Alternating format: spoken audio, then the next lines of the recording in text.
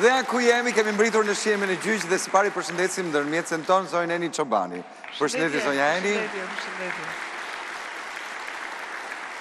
Sot kemi nën e bi në studio, kemi zonjën Xhemile dhe zonjën Fiqerete në nën e saj.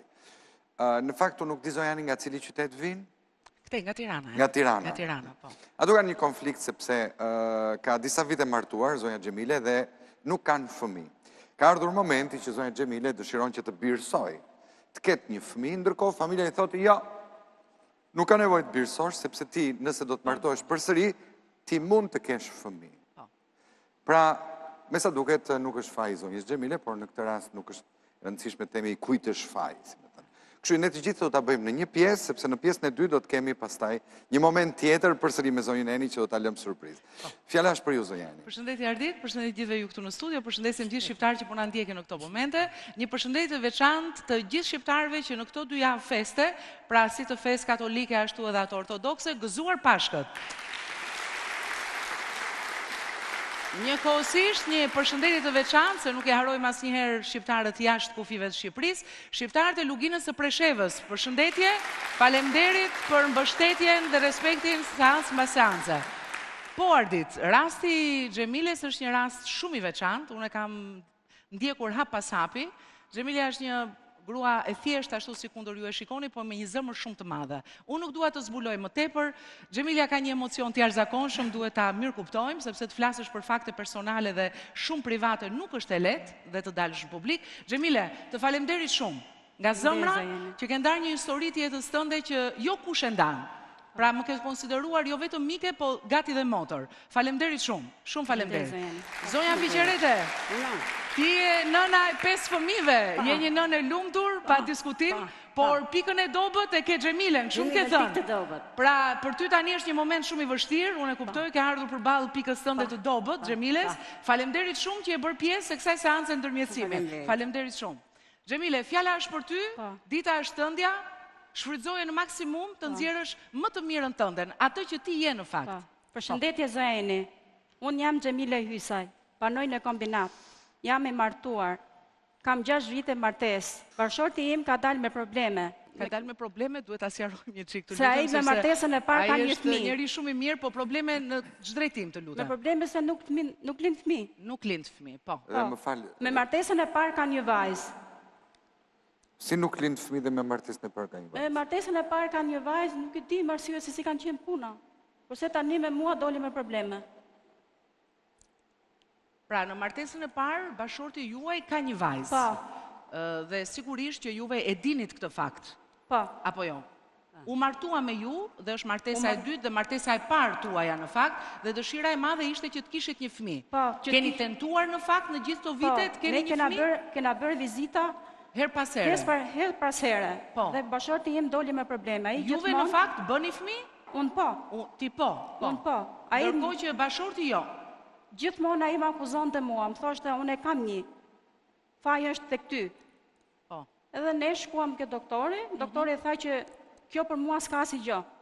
Duhet i bësh ti vizitat. I bëri ai doli me probleme.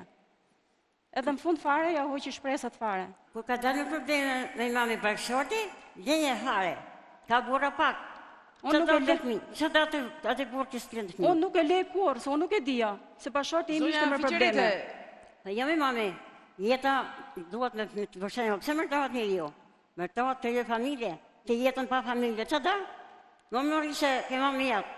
Pa fëmijë nuk çfarë jeta. Po unë nuk e di, ai nuk më tregoi. Kur e mora vesh mas 2 vitesh, që bën vizitat dhe këtu e mora vesh. Mas 2 vitesh e desha. Kur e mora vesh e desha. Nuk e lej kurrë, se unë e ka vendosur të birësoj një fëmijë. Po mi mami nuk çohet jeta me fëmijën e botës. Nona ka 5 fëmijë, edhe nuk kam shpresë ke fëmijët e mi. Jetë ke fëmijë e botës. Mo të duhet të kesh fëmijën e barkutat. Zonja Fiqerete, juve në fakt e keni bërë vetë martesën, apo jo? Se martesa është në blesëri.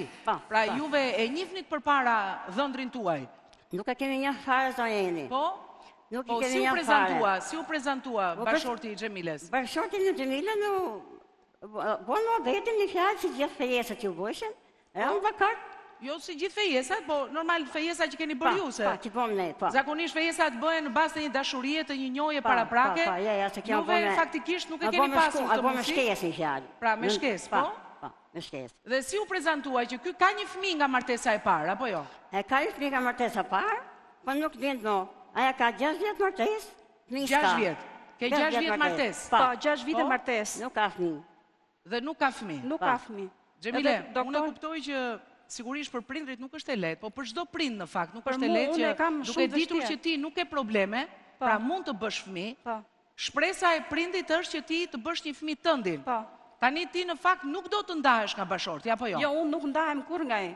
Unë e kam vendosur, do ta marr një fëmijë, do ta birsoj, do ta rrisim, do ta mësojmë, do ta edukojmë, do t'ia plotësojmë të gjitha kushtet.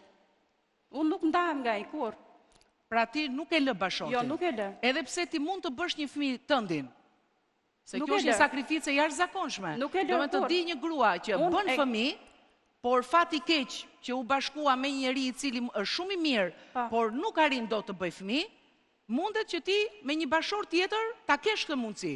Jo, nuk e le kur, se ai është njeriu mirë. Unë shkoj shumë mirë me te.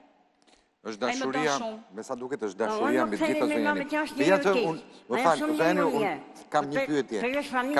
Ka kaluar në një sëmundje bashkëshorti yt që I ka ndodhur? Nuk e di. Xhemilja nuk e di normalisht. Një doktor zoti Ardit. As vet ai faktikisht nuk e ka ditur, mos e kalu temperaturë të lartë. Nga kontaktet që un kam pasur privatisht me zotrin, zotria nuk e pranon faktin që fëmia I martesës parë mos jetë I tij. Pra ai pranon që fëmia është I tij. Dhe kjo tregon që ai ose ka kaluar një sëmundje mbas atij momenti, ndoshta edhe në mënyrë të paditur, pra nuk e ka kuptuar faktikisht që e ka dëmtuar në një drejtim, por ai edhe sot, po t'i thuash, ai nuk e pranon faktin që nuk bën fëmijë. Por thot ky ishte fati. Dhe e mbulon të gjithë bisedën me kaq. Ndërkohë që zonja në bazë të gjithë analizave del që është një grua e rregullt dhe mund të bëjë një fëmijë në një bashkim tjetër, në kuptimin po të ketë një bashor tjetër. Me këtë bashor nuk realizohet kjo gjë. Dhe zonja thot që jo, unë nuk e lë. Është kaq shumë e lidhur emocionalisht sot me bashortin, si duket edhe nga trajtimi shumë I mirë që ai bën, dhe në fakt ai është njeri shumë I mirë, me aq edhe sa unë e kam takuar, dhe zonja thotë që jo, zonjane, ky është fati im dhe unë do të qëndroj me të. Shumë mirë. Unë e quaj një sakrificë, por familja nuk e pranon. Nëna thot nuk e pranojmë zonjani. Tani unë për këtë dua ta pyes zonjën Figjerete. Zonja Figjerete, për çfarë arsye se këto janë gjëra që ndodhin? Besoj që edhe ju këto gjëra si keni për herë të parë. Ne kemi një traditë shumë të fortë. Urdhro? Ne nuk pranojmë traditë shumë të fortë. Keni traditë. Po çfarë një tradita në këtë mes? Barkut ton dum ne, barkut vet. Që jeni pa në 3, në 4 boj, unë jam shumë që të bëhet ai lumtur, e gëzuar, edhe unë e gëzuar e lumtur jam për atë. Pra ti e do vetëm nga barku I Xhemiles. Vetëm nga barku I vajzës të du. Ti nuk pranon që ajo të birsoj. Nuk pranoj kur. Po arsyeja që ti nuk e pranon birsimin, kush është? Unë nuk e pranoj në shtëpi. Ajo do dahet me prindërit, do dahet me vëllezërit, me të gjitha. Unë jashtë I kam fëmijët e ki, unë fëmijët I kam shumë të mirë, të gjithë se kush I ka kriju familjen e vet, njën për shtëpijet veta. Unë nuk kam mundësi një fjalë që të nivoj Xhemiljen. Nuk kam mundësi, shpirtin djeg. Mia është e fortë, me ty nuk ka. Ndihma që juve nën kuptoni, që ta kuptoj edhe publiku, është fakti që ju ta ndihmoni atë që në mënyrë artificiale ajo të sjellë në jetë një fëmijë. Pra, këtu flitet Ardit për një ndihmë ekonomike që familjarët nuk e ndihmojnë dot zonjën, që ndoshta në një mënyrë tjetër, nga ato të cilat neve sot I dëgjojmë dhe ndodhin shpesh, të sjellin në jetë një fëmijë nga vetë Xhemilja. Xhemilja dhe këtë thot zonjë unë nuk e bëj dot, sepse ana ekonomike është shumë e dobët. Kërkohet një vlerë e konsiderueshme. Kështu që nuk kam pse bëj një sakrificë ekonomike kur mund të birsoj një fëmijë. Pra, fakti që Xhemilja ka vendosur prej disa kohësh bashkë me bashortin të birsoj një fëmijë, ka sjell një ndarje me familjen e origjinës së Xhemiles, ku nuk e pranojnë faktin që kjo të birsoj kur mund të lindë një fëmijë. Nuk e kuptoj, thot nëna, kur ajo mund të lindë një fëmijë, pse duhet birsoj fëmijën e botës?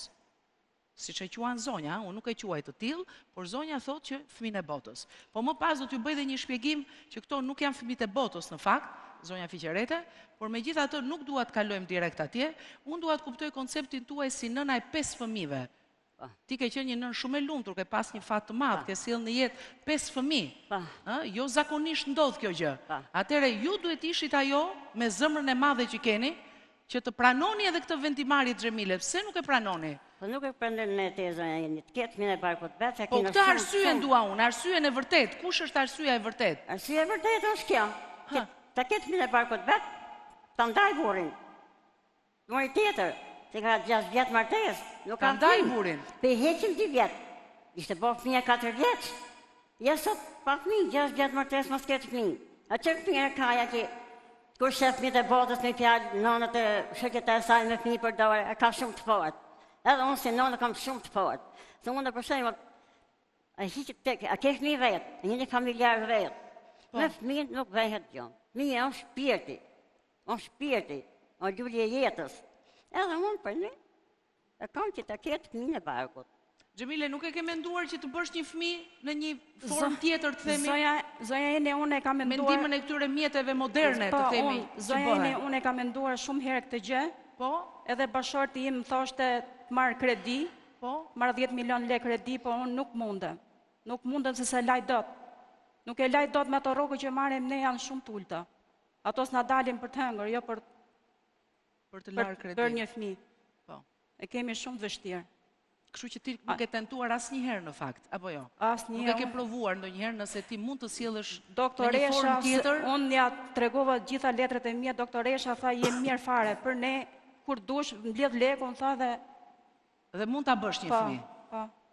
Atëherë në mes të kësaj dëshirës së prindërve të tu që të kesh një fëmijë tëndin dhe pamundësisë financiare që ata po shprehin dhe birësimit, ti në fakt, pse ke zgjedhur direkt birësimin? Se një nën në fakt dëshirën më të madhe ka ta sjelli vetë fëmijën në jetë. Pra ti nuk e tentuar asnjëherë që të gjesh ndoshta edhe një mundësi ekonomike dhe me borxhe ashtu si njerëzit zakonisht bëjnë. Me borxhe nuk i marr dot. Nuk i marr dot se si laj dot. Nuk lahen borxhet me 200.000 lekë muaj. Se për mua është më e mirë që ta kisha vetë 200.000 lekë muaj. Ai nuk ka një rrugë për shembull që ka me milion ose ka rrugë shtetit. I ka këto, më shumë të papunëse. Po ju nuk e ndihmoni dot zonja Fiqerete? Nuk e ndihmojmë ne me zonjën se s'kam më 60.000 lekë pension jam. Çunë të janë për shembull kanë familjet e veta, janë dashur si gjithë tjerë, bën zot e vetës. Ato janë keq për vetë zajeni. Kush i ka 5 fëmijë, kush i ka 4, kush i ka 3, i kanë të rritshëm. Ato nuk janë zot me majtë e veta, janë një moni motor. Një ndihmë ekonomike, po. Dhe përsëri prap, unë dua të them që nuk kemi edhe një garanci, se pavarësisht tentativave që mund të bësh, pra nuk i dihet nëse ti vërtet do të ngeli shtatzan. Dhe ky do ishte një lek pastaj i shpenzuar ndoshta edhe jo mirë. Garancinë zonja jeni ta japon. Se doktoresha kështu na ka thënë që ti për ne ka thënë që mbledh lekun ose merr kredi edhe hajde këtu. Mos si harxho lekë ato me pije ilaçe, se bashkëshorti im ka pije ilaçe 2-3 vite rresht. Çdo muaj nga 50.000 lekë, 60.000 lekë ilaçe. Dhe prapa ai nuk ka arritur dot të riaktsohet. Jo, nuk arriti fare. E i thonë një doktor në fund fare që ishte doktori më i mirë, kot që i pi ato ilaçe. Është e kot. Atëherë ti sot, zonjës Fiqerete, çfarë i kërkon në fakt? Të ndihmën ekonomike apo pranimin e birësimit? Unë i kërkoj që dua të që mbështesin mua, ti kem për krah, kem për krah, edhe këtë i kërkoj, se këto me ndihmu nuk kanë. Dua që unë ta marr fëmin, ta birësoj, që këto të më pranojnë në shtëpi. Pra ke vendosur për ta birësuar. Ke bërë të paktën ndonjë aplikim për këtë gjë? Unë i kam bërë dokumentat, kemi 3 vjet që kemi bërë dokumentat. Edhe pse njerëzit e tu nuk duan, ti ke vazhduar ta bësh këtë gjë? Këto nuk duan. Këto më thonë mua që ti nëse do e marrë shtëpinë atje, ne nuk pranojmë shtëpi. Tani unë ku të shkoj që mos më pranojnë këto, mos dal dot rrugëve. Nuk ka për të lënë njëri rrugët e mami. Nuk lëri rrugët. Vetëm se të kesh fëmijën tat. Nona është e gëzuar që të kesh fëmijën e barkut tat. Me fëmijën e botës nuk çohet jeta. Nona ka 5 fëmijë. Ko nona sot? Me plakun jam, me plakun jam. Ju e keni familjen tuaj, do dhe unë familjen time. E kam familjen time unë, po ko kam? Fëmijët i rrita, u mërtuan, u ndanë, shohin po në vetë, marrën fëmijët e veta. Nona nuk kam mos që të nimoj, babi jatë 82.000 lekë me, nona merr 60. Ko, se të nimoj? Unë kam bërë shumë sakrifice për ju, edhe ju duhet bëni sakrifice për mua. Po nona kam bërë sakrifice, se të kam rrit, e të kam fëmijë, e të kam shpirt. Në që di shpirti e zemër, për me zemër më kej bo, që nëna se dojë edhe në, po nuk kam që dojë tjetër. Nuk kam. Po ta birësoj një. Pse mos ta birësoj? A mund mëse fëmija bos nuk është bëhat fëmija jatë kuar. Ordit, nuk bëhat kuar fëmija jatë. Thonë ke që gabim. baba e nën janë ata që të rrisin. Ndonjëherë janë ata që të rrisin. Dhe po ta marri që të vogël, ta marri 6 muajsh. A mund martesë e kanë provë dal. A mund martesë ka 3 vjet. Kemi 3 vite që po na sarasin 2019. Nuk pi japin fëmijë që të birsoj. Nuk kalon vend pa shkuar, nuk kalon për shembull ne ka zonja Jenin. Kena shpresë ke zonja Jenin. A ti ke provuar që ta birsosh? Po. A ka Ne pleku? kena bërë letër e ka 3 vjet, i kena shkruar Nuk atje, japin e kena fëmijë. marrë për shtatshmërinë, Po. për ta birsuar një fëmijë. Edhe tani na vuri kushte, na thoshte shtëpia, edhe shtëpinë e rregullum. Unë vetëm për fëmijën e rregullova shtëpinë. Edhe tani shtëpia ka 1 vit që është rregulluar. Ajo tani thot, jo s'ka fëmijë, jo ne po këti. Tani vetëm për mua s'pas ka fëmijë. Se gjithë tjerat ajo për 2 vite janë birsu 85 fëmijë. Jo, këtu duhet bëjmë një A ka kujdes. thonë vitin e ri. Duhet bëjmë një kujdes kur Vitet flasim. e fundit sa, janë Të birsu lutem. 85 Zonja fëmijë. Fiqerete, Una. tani, për arsye për faktin që zonja Mezi e pret në fakt që të marrë një fëmijë, ardit Komiteti i Birsimit ka disa komponent kryesor që disa prindër duhet përmbushin për marrjen e këtyre fëmijëve. Sepse birsimi është një akt, thash edhe një herë, është një akt shumë i madh. Pra, jo kushdo mund ta ketë fatin të birsojë një fëmijë. Pra, e para një herë që duhet plotësoj disa momente psikologjike të formimit të tij, që ky njeri të jetë i përshtatshëm për birsimin e një fëmije. Ne kemi parë shumë raste këtu që prindrit biologjik dhe nuk arrin të kenë marrëdhënie normale me fëmijët që i lindin vetë, jo më me fëmijë që i marrin nga prindër të tjerë, të cilët nuk i njohin faktikisht, dhe këtu lindin dhe problematika. Atëherë, Komiteti i Birsimit në disa faza bën takimet me prindrit dhe shikon që ai përmbushin ato kushtet për birsimin. Zonja e ka kaluar këtë fazë, sipas asaj që ajo thot. Por, zonja ka vënë një kusht, që unë e dua deri në moshën 1 vjeç, 2 vjeç. Dhe kushti që ka vënë zonja, jo gjithmonë mund të përmbushet nga komiteti, sepse fëmijët që vinë aty, të quajtur të braktisur, normalisht, nuk janë gjithmonë të moshave të që kërkojnë prindrit. Dhe kjo ka sjellë sigurisht një vonesë.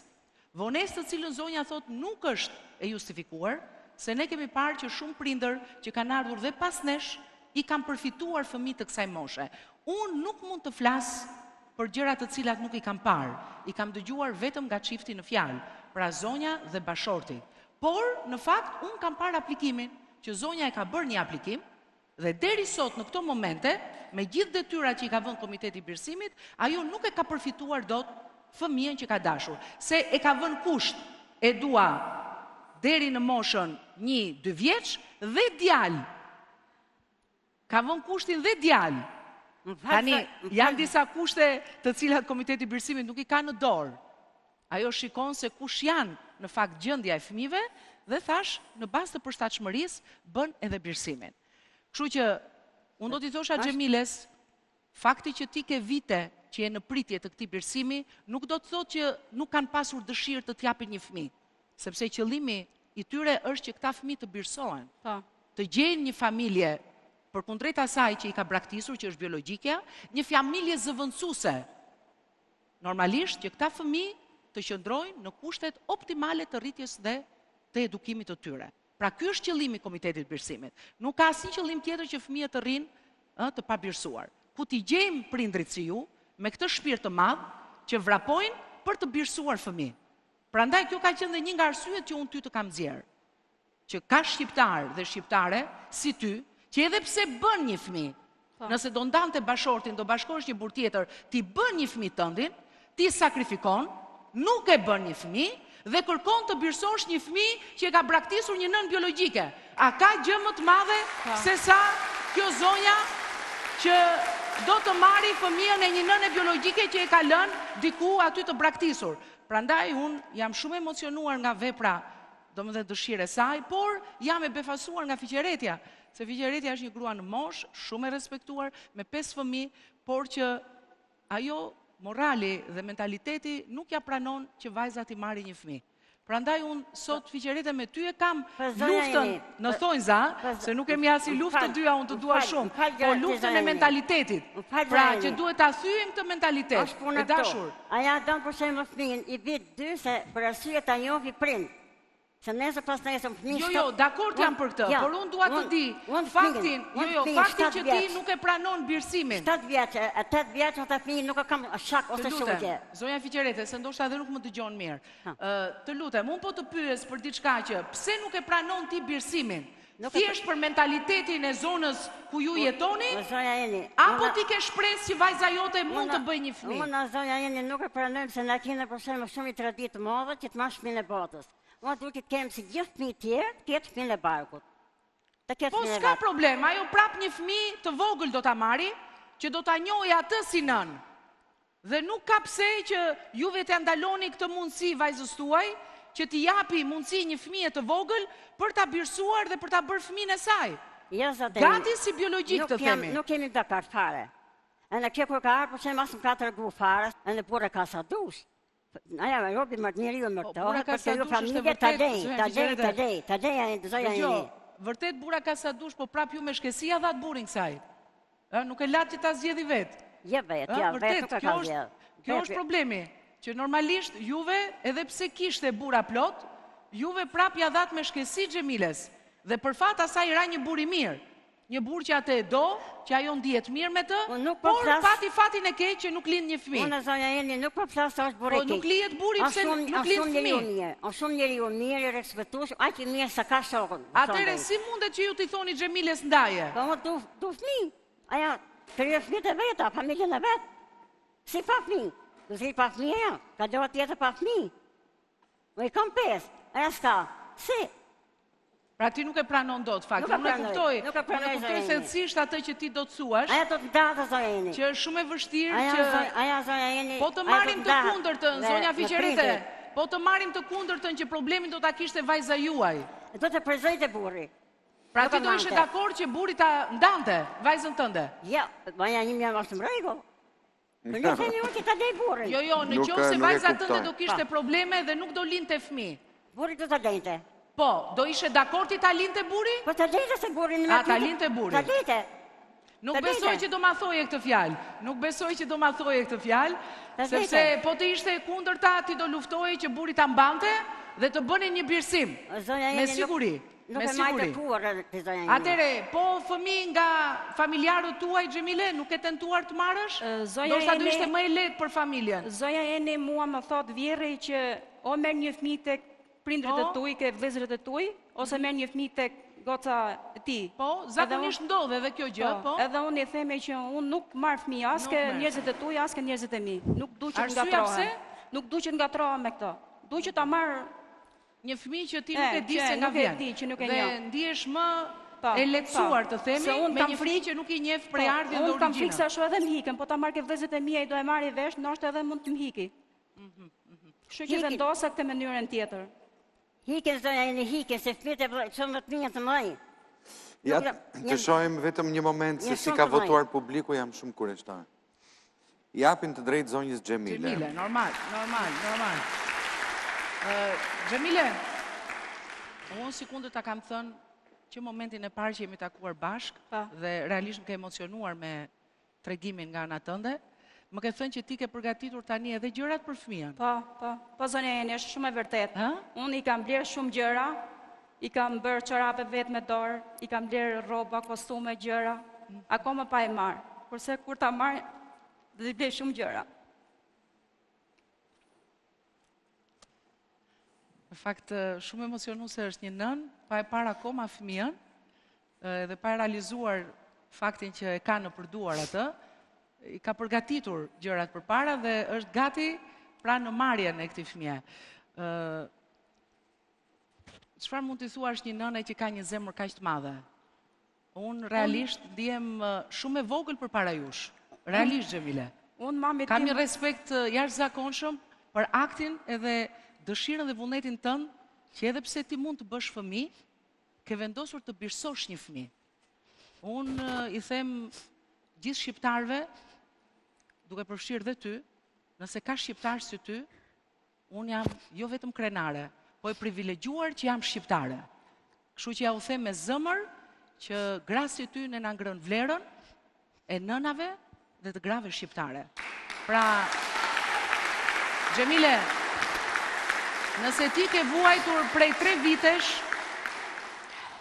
që nuk e arritur do të realizosh këtë ëndër, unë personalisht do lë çdo gjë tjetër, dhe do merrem intensivisht deri në momentin kur ne publikisht sërish të dyja në shtëpinë tënde do i tregojmë shqiptarëve që Xhemilja e mori më në fund fëmijën e saj.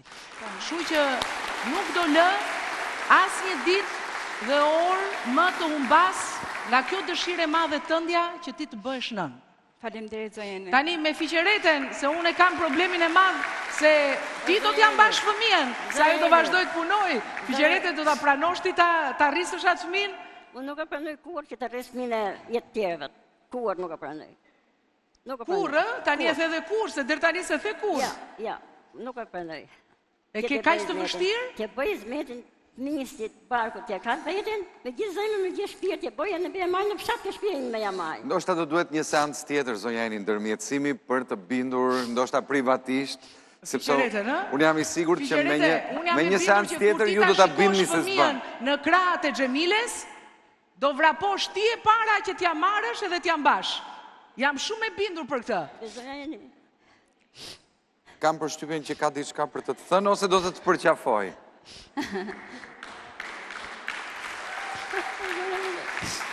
Sa qa. Të gjusë të vjetë e të tate, të familje se gjenë shumë. Unë njëri dhe mirë. Edhe më të prendoj këtë morën të mirë të mirë. Po mirë, me këto pamjen e mbyllim këtu seancën tonë të ndërmjetësimit, pak publicitet dhe do të shihemi për sëri me zonjën Eni.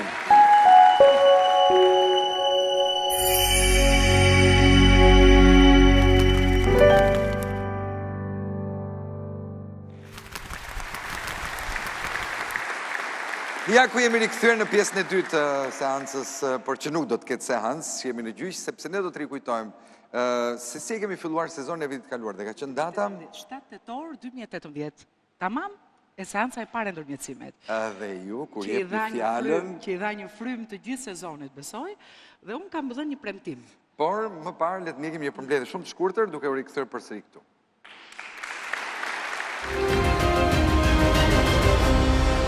Jam Laureta Bacellari, vi nga fshati Lini Pogradecit, e martuar në fshatin Nishavec të Pogradecit, me Armand Bacellari. Kemi sjellë në jetë 2 fëmijë, çupe e djalë, 7 edhe 6 vjet. Armandua nuk ka qenë prezent zonja Eni gjatë ardhjes në jetë të fëmijëve. Ka qenë emigrant në Greqi. Po. Dhe ju keni jetuar ku, në fakt? Në Nishavec, në prindrit e Armandos. Dhe ndërkohë sot ti ndodhesh pikërisht te Skënderia, apo jo? Sot ndodhem në prindrit. Je larguar përfundimisht nga ata? Edhe prindrit tashim më kanë kthyer kurrizin zonja Eni. Nuk të duan as ata? Jo, zonja Eni, ktheu atje. Nuk të duan të mbajnë në shtëpi, se duhet shprehemi normalisht, pra nuk duan të mbajnë në shtëpi. Po, ktheu atje ku e ke vendin, më thon. Po unë s'kam vend atje zonja Eni. Se mua më nxorën jashtë, si vjerri edhe bashkëshorti, me 2 fëmijët, zonja Eni. Ka në një shansë që të riktheni pra? Jo, zoti Arditu, dua, zonja Eni, të lutem më ndihmo për divorcin. Këtë procedurë ne do ta nisim dhe përfundojmë së bashku. Shumë faleminderit, zonja Eni. Të divorcit. Po. Të gjitha shpenzimet do të jenë të mijat dhe jo tuajat. Shumë faleminderit, zonja Eni, të jasëm drejt qytetit tuaj dhe çdo qyteti në Republikën e Shqipërisë që do të ketë nevojë për ndihmën time, thash edhe një herë, me sakrificën e madhe si të kohës fizike, por ashtu edhe ato materiale, por duke menduar në një zgjidhje akoma dhe më shumë që nesër fëmijët tuaj të paktën të rriten të qeshur, të lumtur, të kenë mundësinë dhe ata si shumë fëmijë të tjerë të një jetë normale.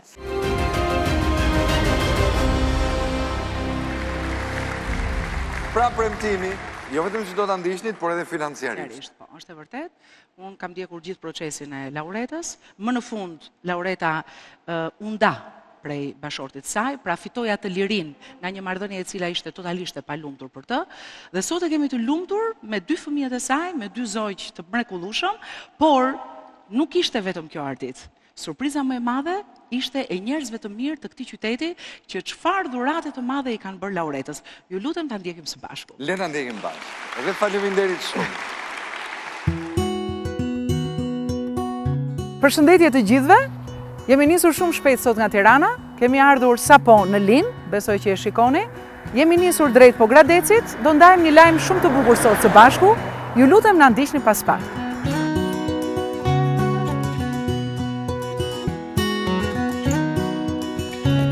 Përshëndetje zemër. Si je? Mirë. Si ke qenë? Mirë, faleminderit. Është shtëpia gjithë mirë? Mirë? Mirë, shumë mirë. Ti Si jemi mirë? sot? Kemi seancën e fundit apo jo? Po, Kështu që po. besoj që e presim me shumë entuziazëm dhe besoj që Normal. do dali ajo që neve dëshirojmë. Që dëshirojmë, do ja dalim vonë. Shumë e lumtur jam. Shumë e lumtur jam edhe unë, pari zotin. Nisemi drejt Po, qytetit? po nisem.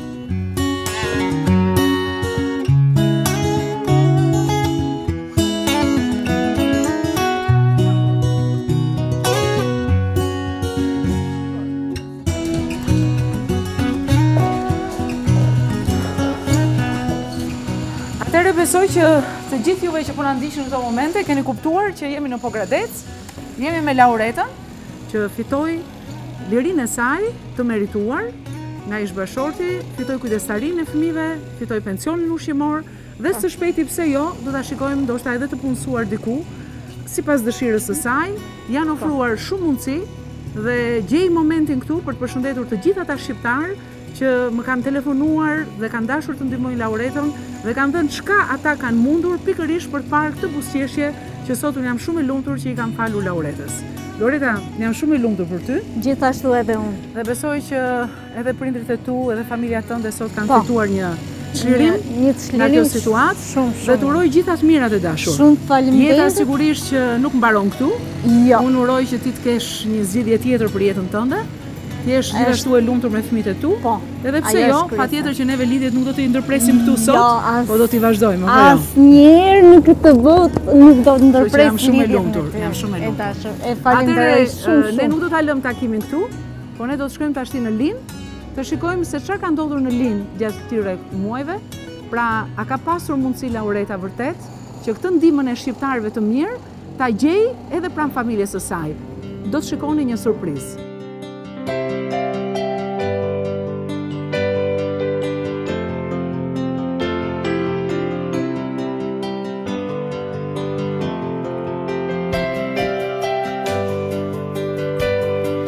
Kemi mbritur në Lin, jemi tamam tek dera e prindërve të laureatës, ku edhe prej muajsh Laureta qëndron këtu bashkë me fëmijët.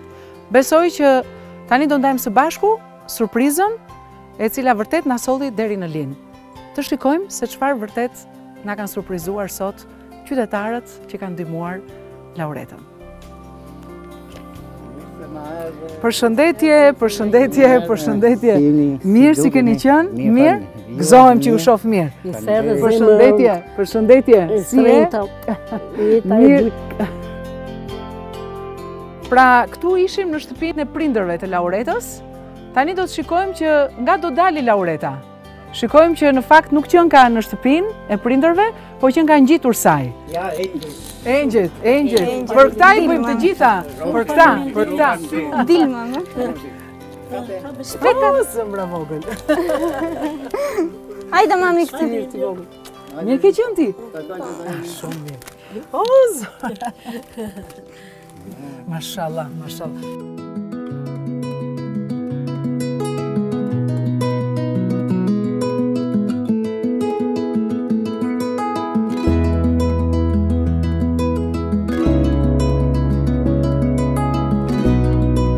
Atëherë, Laurita, këtu jemi në një banesë të re, ku ti qëndron sot bashkë me dy fëmijët e tu.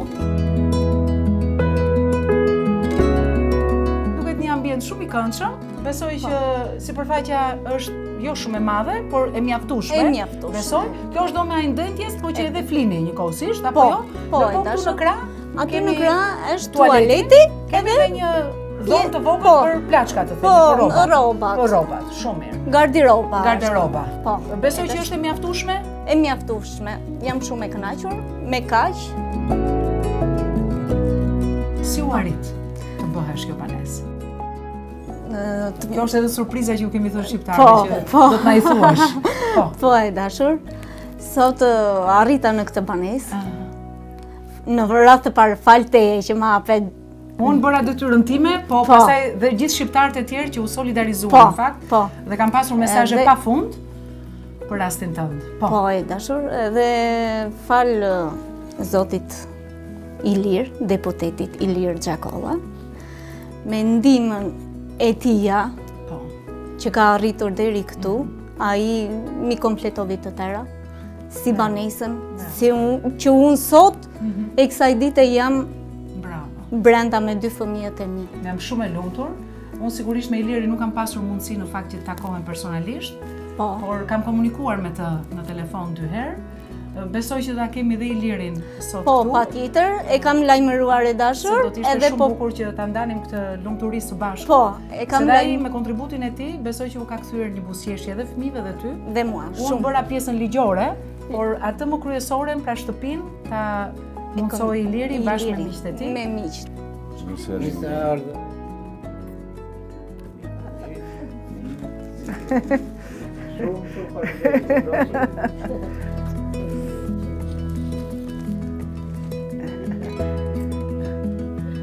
Ishte shumë e shkaftë. Shumë faleminderit. Ilir, se edhe bashkë nuk kemi takuar, kemi folur vetëm telefon, është kënaqësi. Tani na u bashkua edhe njeriu në fakt që vërtet ka bërë surprizën për laureatën, sikundër e thash që unë bëra pjesën ligjore, por atë më kryesore ne ka bërë Iliri. Kështu që Ilir të falenderoj shumë.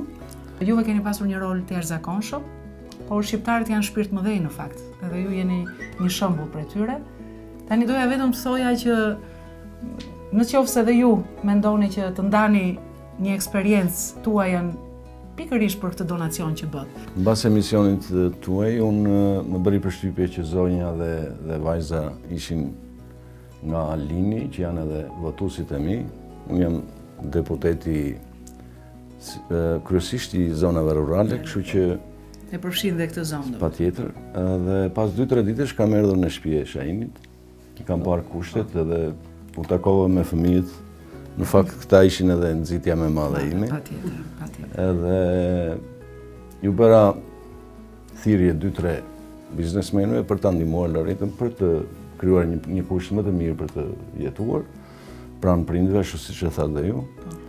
Sigurisht që kjo nuk është zgjidhje përfundimtare, zgjidhja përfundimtare është që laureata të hyjnë në një punë dhe unë jam marrë me një biznesmen që operon në fushën e turizmit. Nesër laureata do shkojë atje, të punësohet përkohësisht, derisa t'i gjejmë një mundësi për ta punësuar. Dhe kjo është kryesorja. Sigurisht sepse duke u punësuar nëna mund të vazhdoj me ndihmë. Megjithatë, unë ju kam premtuar atëherësh dhe po ju them edhe tani që do më kenë krah në çdo rast. Me laureatën e filluam këtë sezon dhe laureata ka pasur këmbën e mbarë në fakt se ka qenë një sezon goxha i suksesshëm dhe rastet më të shumta kanë qenë me zonja, si duket i tërhoqi rasti i laureatës dhe nxori shumë problematika të zonjave të tjera. Kështu që Ilir të falenderoj shumë, unë uroj sukses edhe mbarësi. Kështu që edhe fëmijët besoj që nuk do ta harrojnë zotin Ilir asnjëherë se fëmijët rriten shpejt dhe neve në fakt të gjithë këtë e bëjmë për fëmijët, se këto janë memoria më e mirë, ëh? Kjo është memoria më e mirë. Edhe këto veshjet e bukura më duket se më thatë që kanë ardhur nga Xhaxhi Iliri mbrëm apo jo? Ëh? Faleminderit shumë, shumë faleminderit Ilir për gjithë të ndihmë të madhe, më ke lehtësuar dhe mua në fakt, sepse ndihma juaj është lehtësim shumë i madh edhe për mua. Jo thjesht si shqiptar që thatë ju, po unë jam edhe deputet, kështu që më takon. Sa mirë që kuptohet roli i deputetit në të tilla gjëra. Faleminderit shumë.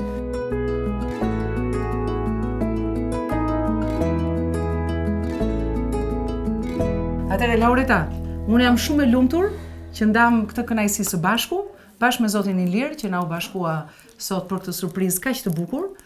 Do jem shumë e lumtur që shumë nënave dhe grave shqiptare t'ju krijojnë të tilla mundësi. Unë do vazhdoj të luftoj në fakt për secilën prej jush, sepse lumturia juaj është dhe lumturia ime. Neve tani do të na falësh zoti Shahin.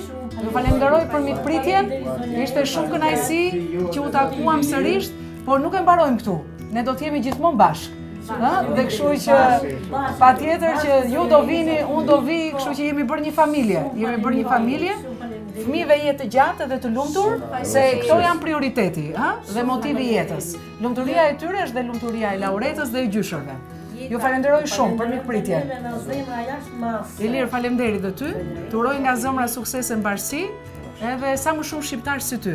Do jem shumë e lumtur që të ketë shqiptar në gjithë Shqipërinë që besoj ka, por ne duhet i zbulojmë hera herës, sepse ka njerëz me shpirt të madh si Iliri. Faleminderit Ilir shumë.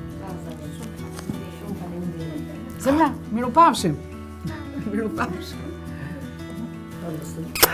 Zoj Shihemi. Faleminderit shumë.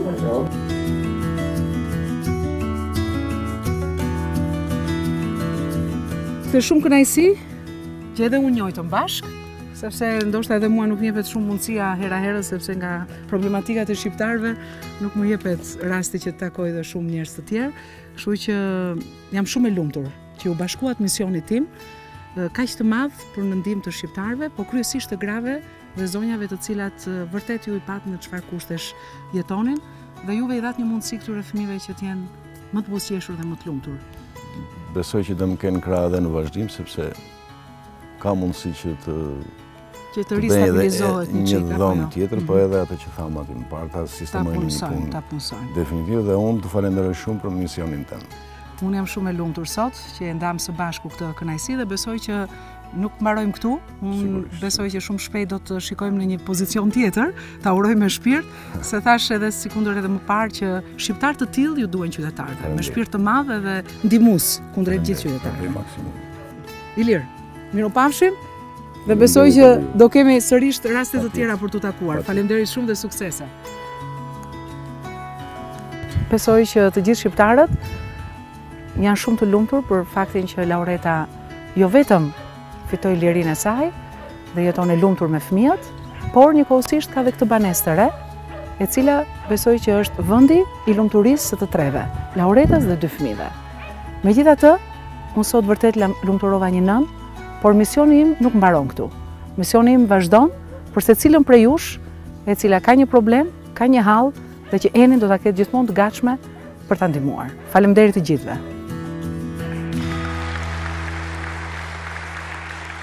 Fantastike, zonja Eni, emocione pa fund. Emocion shumë i madh. Emocioni më i madh ishte në fakt që për krah misionit që ti shpreh kundrejt shqiptarëve, ata mblidhen dhe bëhen shumë. Dhe janë gati të padukshëm, po bëjnë gjëra të jashtëzakonshme. Dhe kjo mua më ka prekur më tepër.